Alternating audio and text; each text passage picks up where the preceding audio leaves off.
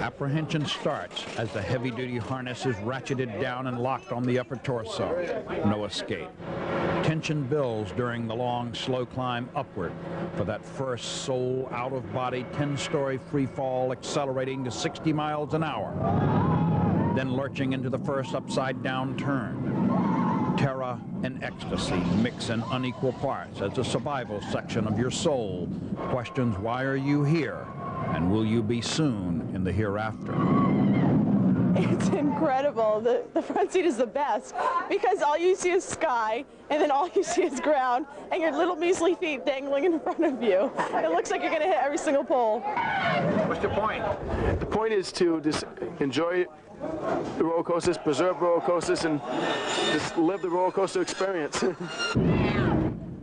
With God as my co-pilot and Miss Massachusetts beside me, we explored the dark primeval side of us that love hates taunting death, riding the razor's edge, daring the demons, rolling too far into the realm of night, and then exploding into the sunlight, pretending we enjoyed it, thankful for life, yet savoring that delicious, unsure moment in between. It's fast, and those different loops just kind of take your stomach.